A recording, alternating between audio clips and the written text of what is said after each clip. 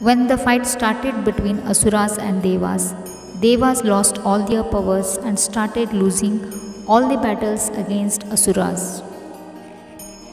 Asura Bali won all the battles against Devas and gained control over the entire universe. This created a tense situation among the gods, and thus all Devas went to Lord Vishnu to resolve this issue.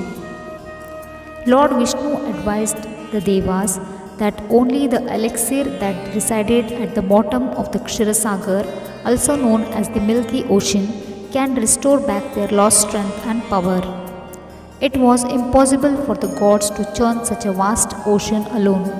Hence, Devas formed an alliance of sharing the nectar of immortality with the Asuras in order to convince them to join and churn the Milky Ocean.